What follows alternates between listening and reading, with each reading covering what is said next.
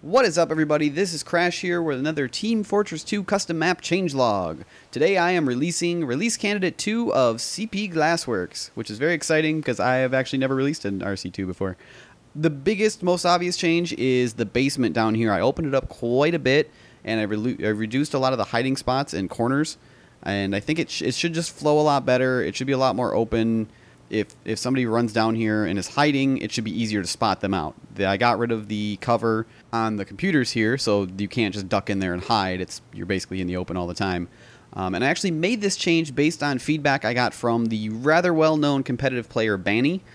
He did a stream a while ago and gave me a whole bunch of feedback on the map, and he ran around, and he finally put the problems with the basement into a perspective that I could understand. I had a lot of people in the past tell me that it was a little bit too convoluted and there was too many paths, and I was like, it's so simple. It's just, it's like a big U shape with the offshoot on it, and I couldn't figure out why there was still kind of problems with it. And he finally said the corners thing, that it's tough to clear. So that finally clicked for me, and I went, oh shit, okay, time to fix that.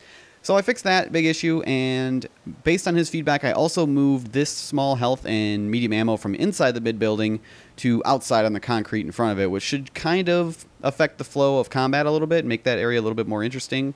It gives them something dynamic to fight over. But other than that, a bunch of minor changes. I added a new rock here on mid. I fixed the dots lighting issue on these ramps in the mid building here, which just is a pain in the butt. I hate this bug. I have it on wub too, but I finally fixed it. I adjusted a few material issues that I missed switching over when I did my big wood beam change. I adjusted a few props and removed some all over the map. I don't even remember what I did with these, so there's no video for it. I'm sorry. And I fixed a few clipping issues, as always. So it's a real quick changelog this time. I'm pretty excited about this release because I don't know of any other issues with the map. I usually, when I do a release, it's about 5 minutes afterwards, I go, oh crap, I missed this. Maybe I'll find some more, maybe there'll be a release candidate 3, or maybe I'll go to final next. I don't know. We'll see what's to come.